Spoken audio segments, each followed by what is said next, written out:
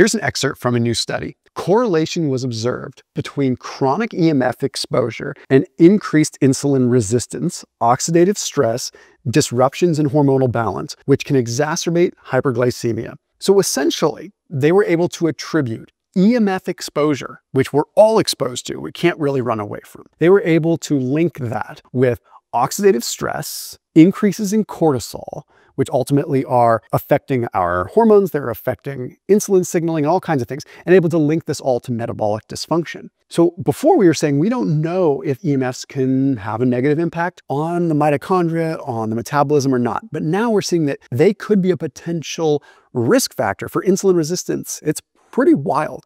So we're going to get right into the specifics of it. And although you can't really protect yourself or block EMF completely, like if you understand how it's affecting each sort of system, you can do what you can from a nutritional standpoint, everything to like protect and possibly expedite the recovery from it. So the first thing that I want to talk about is these voltage-gated channels that Dr. Martin Pall used to talk about. He was really pioneering some of the early EMF research. So he looked at like 23 different studies and ultimately was saying, hey, the reason that EMFs are causing a damage to our metabolism and causing a damage to our cells is because they are stimulating more calcium in a cell to ultimately make more of an electrical signal. So if you've ever been in like a city and you feel like you're buzzing, that's a very real thing because you're having additional sort of electrical stimulation in a way. It's like this excitatory effect. Calcium is excitatory. So when you have these what are called voltage-gated calcium channels, when you have an influx of calcium, you have more of like a surge of almost electricity moving into your cell. Okay, so essentially what's happening then is you have like an overstimulated cell that then produces too much what's called nitric oxide, and this nitric oxide can, long story short, become an oxidative stressor and cause oxidative stress and cause DNA damage. So it's like this whole downstream effect. And this has not been dismissed. Like this has been sort of reconfirmed as a plausible hypothesis, plausible theory for why EMFs are problematic. So it's not like crazy witch doctor, tinfoil hat stuff here. So let's talk real quick how you can protect yourself from that particular one, right? The opposite of calcium is magnesium. We are very deficient in magnesium in today's modern diet in our food supply. So magnesium is going to block the action of calcium, making it so that excitatory effect of calcium is less. So you're not having as much of that sort of vibrational tone you might feel when you go to a big city, right? So that's one way we can sort of, in a way, electrically protect ourselves. So you're not having so much calcium signaling because magnesium will bind to what is called an NMDA receptor on a cell. And this is going to make it so that the cell stays, let's just say, a little bit calmer. And it can do this at the brain, it can do this at the muscle. That's why magnesium is so good for muscle cramps too. Okay, but now let's move into the next category, which is probably the really important one, mitochondrial. Okay, so let's look at a study that was looking at how EMFs affect the mitochondria specifically. This study was published in Frontiers of Public Health, and they found that EMFs affect what is called the mitochondrial proton motive force. This is essentially where electrons are moving through a proton gradient, an energy gradient, to produce what is called ATP, our energy. So it's not a series of like chemical reactions so much as it is like more of an electrical system, right? So we produce energy by taking electrons from our food, they go through our mitochondria, and they go through what's called a gradient. And as they do that, they essentially create a little explosion that creates energy. Sounds wild, but it's the way it works. When it is acted upon by EMF, it can disrupt that motive force. It can disrupt the electron passing down. What happens then is you have A, an inefficiency, so you're not producing as much energy, but B, electrons are escaping this process. And when electrons escape, they go around and they bounce around at things and they react with them. That is literally oxidative stress. It is when you have electrons that are reacting particularly with oxygen, and they were making this ROS, reactive oxygen species, or oxidative stress. DNA damage, aging, cellular death, apoptosis, all these things that are not good. Now, a little bit is fine, it's gonna happen, but we are seeing an increase when there's EMF exposure. Again, we can't run away from this stuff. So how do we combat that, right? Well, the big problem, in addition to the actual oxidative stress, is the fact that since the oxidative stress is occurring at that mitochondria site, it can damage the DNA of the mitochondria. Once the DNA of the mitochondria is damaged, what happens is then you're left with mitochondria that is replicating or reproducing, however you want to call it, in a way that is damaged because the actual DNA is damaged. So you've actually, at a core level, messed up the mitochondria. So one of the ways that you can deal with this potentially is going to be by using something called urolithin A. Urolithin A is a compound that increases what is called mitophagy. So it allows the mitochondria to sort of consume and utilize its own wasted material. So when there's dysfunctional attributes of a mitochondria, it can recycle and use those. So you've heard of autophagy before with fasting, where like it's cellular cleanup. This is more specific cellular cleanup at a mitochondrial level. The one that I use is one called Timeline.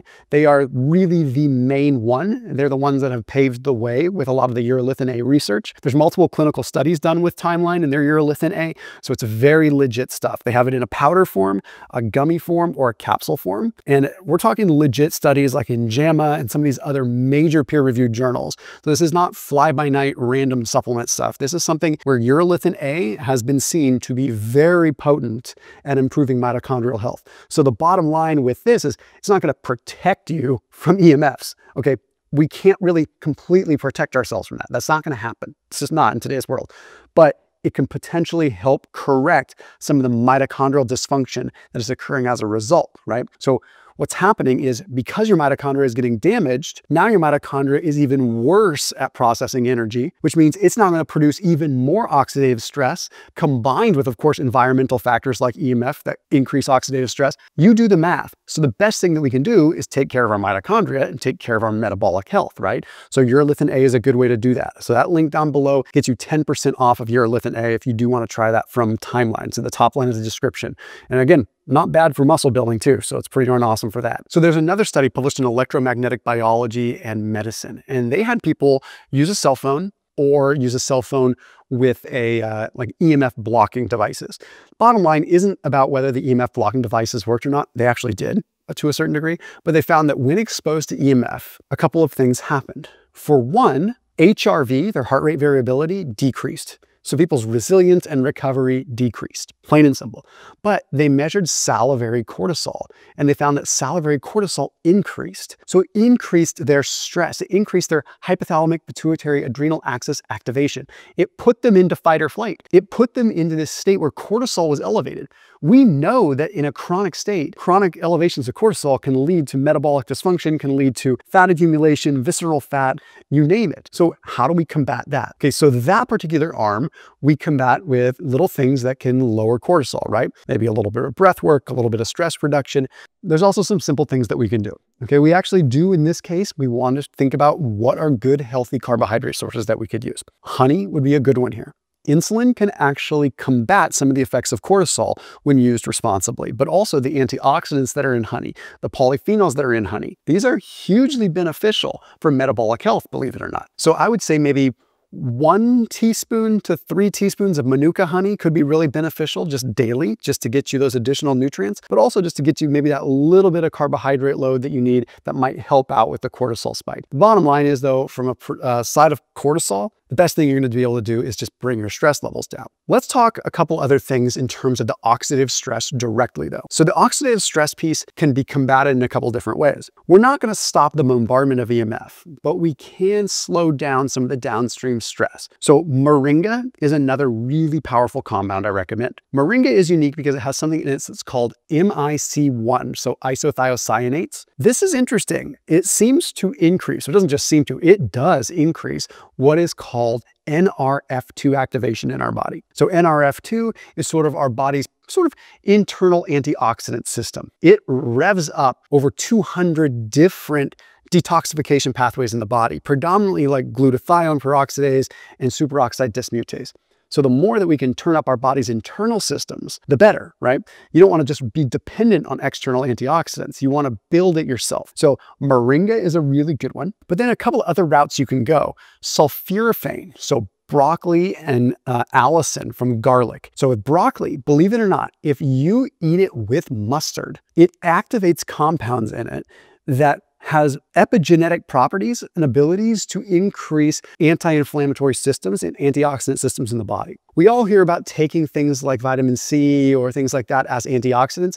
I am telling you, although those things work, the best thing you can do is take things or eat things that increase your body's internal antioxidant systems. So broccoli, and then with allicin from garlic, you want to actually cut up the garlic and let it sit for like 10 minutes. It activates a compound in it that then activates more of this NRF2 effect in your body. This is hugely important. So by incorporating broccoli, by incorporating garlic, by incorporating moringa into your diet, you put yourself at a better chance of being able to protect yourself from these negative effects of EMF. You're not blocking or detoxing the EMF directly, but you're directly hitting the nail on the head with where we see the effects coming from. And then, of course, the mitochondrial effect. You're definitely wanting to focus on something like urolithin A. That is how you kickstart sort of a healthier recycling of your mitochondria. And then the magnesium from sort of the electrical side to be able to combat sort of that overstimulation from those voltage-gated calcium channels that are just getting knocked on and stimulated with lots of EMF. So just because there's going to be naysayers here, because we're talking about EMF, I also want to make sure that I mention out of a 2023 Frontiers in Neuroscience study,